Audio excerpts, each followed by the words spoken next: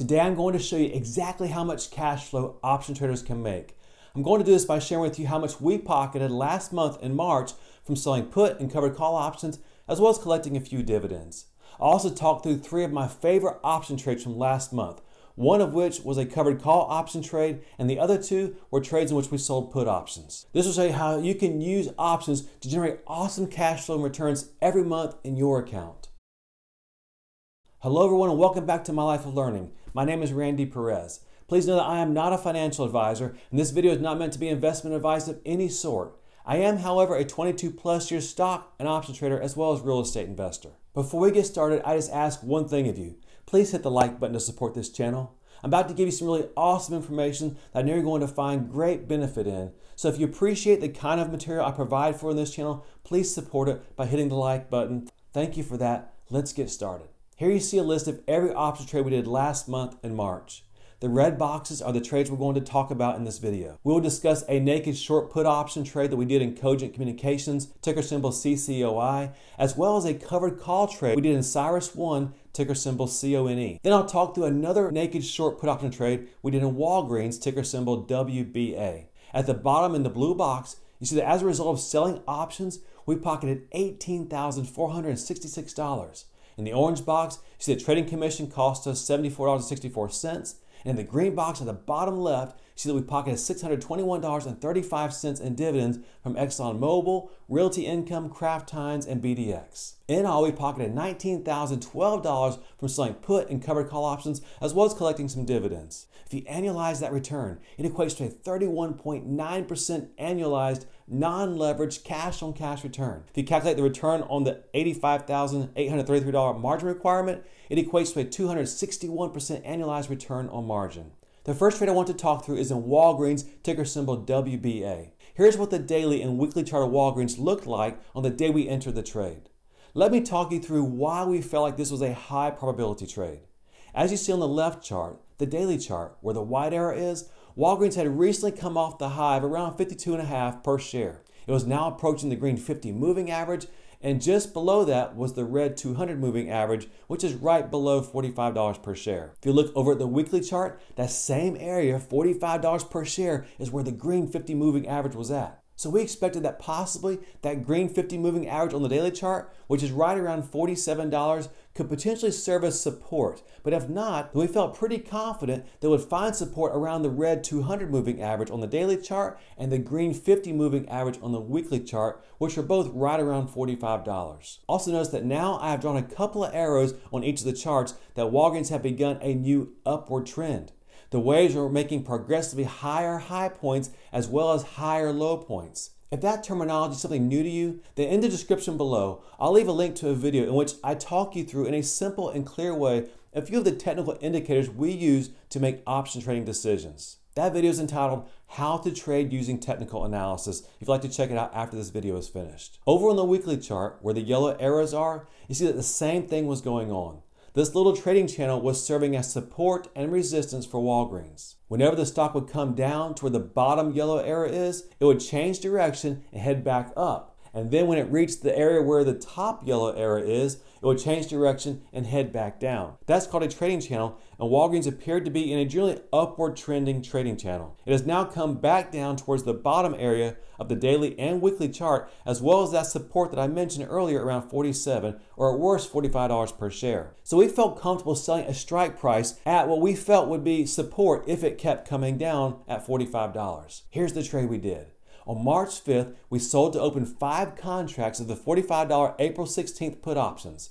For that, we received $1.64 per share. Well, what happened? Walgreens did exactly what we thought it would do. It took off, and 11 days later, on March 16th, it showed its first sign of weakness with a red slightly down day up top. And at the bottom in the volume section, you see that it was the first red down day as well since we entered that position. We realized that Walgreens was back at the top of its trading channel, so we bought the April 16th $45 put options back for 15 cents per share. There just wasn't enough return left in the option to let it sit out there for another 4 weeks, and Walgreens is starting to show some weakness, so we just closed this position out early. In all, we netted $1.49 per share for the 11 days that we were in this trade.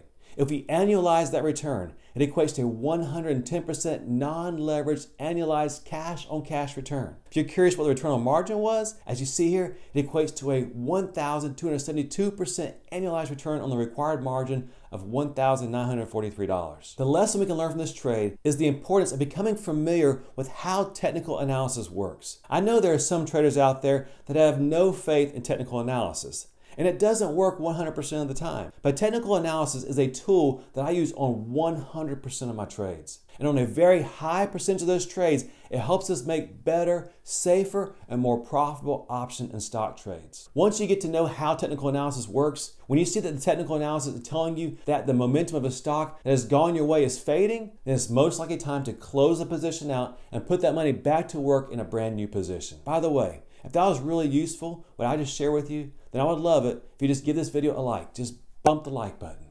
And thank you very much for doing that. The second trade I want to share with you from last month shows the power of selling covered call options and stocks that have been assigned to you because the puts you've been selling or because you bought the shares outright. Here are the details of this covered call position and the trade that we did. Here you see the covered call position we own in CyrusOne, ticker symbol CONE. CONE is a data center real estate company that we've been selling put options in since June of last year. As you can see here, finally on March 19th, the 3 put option contracts that we had sold on February 20th were assigned to us. So we bought 300 shares of CONE at $70 per share. As you can see here, once those shares were assigned to us, that same day after the market opened, we sold to open the May 21st $70 strike price covered call options and received $1.75 per share. The reason why we sold the May options instead of the April is because the May options gave us a better return, especially when you figure the 51-cent dividend that we'd receive if we still own this stock on the ex-dividend date, which is reflected on the middle line of the blue box here, which was March 25th. Since we own that stock on March 25th, we'll receive that 51-cent per share dividend or $151 for the 300 shares that we own. This is one reason why we like selling put options in dividend-paying stocks. Some of the stocks that we have covered call positions in actually pay monthly dividends, like the one I spoke about in last month's video, Realty Income. CONE, however, pays a quarterly dividend. So it's definitely worth running your return over several month time frames when dealing with covered call options in dividend-paying stocks.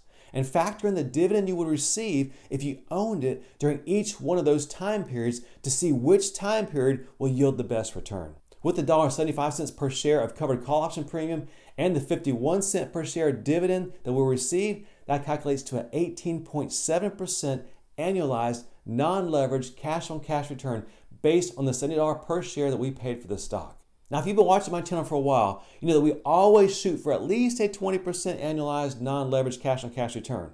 But if a stock is put into our account, we are more than happy to be receiving an 18.7% annualized non-leveraged cash-on-cash return in a company that I consider to be a very solid data center real estate company like CONE. I wanted to share this position with you because it's a nice reminder of the returns you can get when you trade in solid, stable, what some people may even call boring dividend-paying companies like CyrusOne. Also, you can see here, by combining the strategies of selling put options, allowing stocks to be put into your account, and then switching over to a covered call strategy, when those two strategies are combined, they can really produce awesome returns for us as option traders. Here you see that although we were assigned these shares at $70 per share, our cost basis is just over $60 per share. And CONE is currently trading at $69.58. That means that we are currently in this stock at a 14% discount from where it's currently trading at. The final trading position I want to share with you is in Cogent Communications, ticker symbol CCOI. Cogent is in the telecommunications services business. Here you see the daily and weekly charts up to the day that we sold those put options in Cogent. We sold put option contracts on March 16th, 17th, and 18th. First, notice here on the left chart, the daily chart, that Cogent had been trading around its green 50 moving average. It was now approaching the red 200 moving average, which we expected to serve as resistance for it. However, if you look down at the volume section in the white box on the daily chart, you see that there had been a lot of buying pressure over the previous 2 weeks in Cogent. Now, if we shift over to the weekly chart on the right, you see where the yellow arrow is, that's where we sold our put options. Notice how well the red 200 moving average on the weekly chart had been serving as support for Cogent and was right around 57.5 per share. Down in the volume section on the weekly chart, you see that again, there was a lot of good buying pressure in Cogent as well. This made us feel comfortable selling the $60 put options, as you can see here on the screen. Over a 3-day period, we sold 5 contracts of the April 16th $60 put options. On average, we received $1.55 per share. Well, how did this trade turn out? At the base or bottom of the white arrow is where we sold the short puts. And at the very far right, the last candlestick that's red, that's where we bought this position to close it out on March 30th.